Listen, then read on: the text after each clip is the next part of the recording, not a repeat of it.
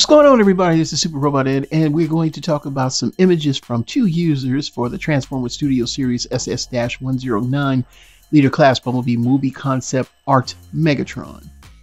It was available today at the Singapore Comic Con 2023 for purchase, y'all.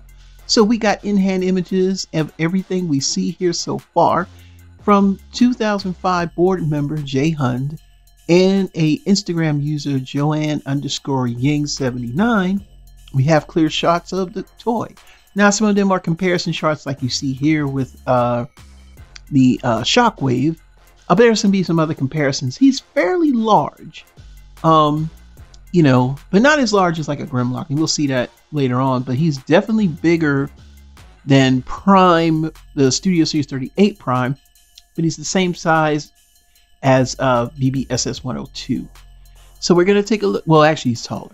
So we're going to take a look at some of the pictures here. Here is him next to Dark of the Moon Grimlock.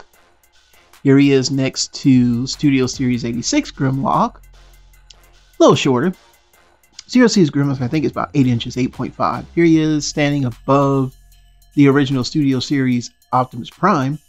He's about almost a head taller. And here he is a head taller than the premium version. I've never really seen the premium version up close, but I gotta say the colors do pop. But if you ask me, I think I'm okay with the regular version because it just makes more sense. And here we are with the two modes. So we have the Metal Slug tank and the jet mode. And yeah, that's definitely a Metal Slug tank. I don't know if they have it transformed correctly, but ooh, he just looked fire. I mean, this thing is fire, man. Triple changer.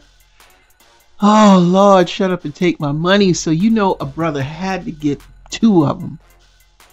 And I just pre-ordered the case. I said, screw it. I got one in the box and I got one I can play with, and I'm going to put back in the box anyway because I don't display movie figures. I only display my G1 inspired figures. So, but this definitely is going to get reviewed, and it's definitely going to be in a good place, because I think this is going to be one of those toys if you didn't buy this now, you just going to be, excuse my language, arsed out.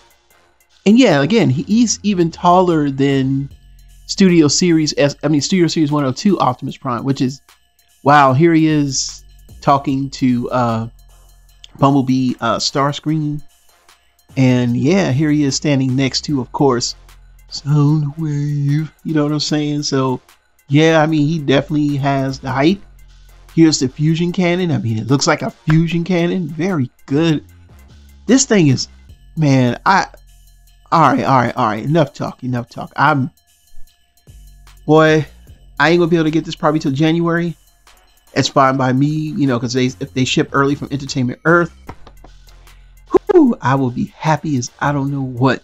But yeah, this is a definite must-have. Whether you collect movie figures or not, I don't collect them all, but this is one I definitely have in my collection, and I will not pass this up. This is a very good looking figure. Hasbro, you did your thing. You put your foot in it. You cooked it well.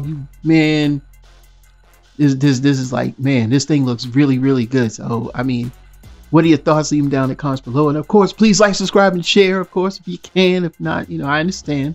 But still, I know for a fact that a lot of people, whether you like G1 or not, want this figure. So this is Super Robot Ed, bringing more news and reviews to them. We'll see you soon. Bye-bye.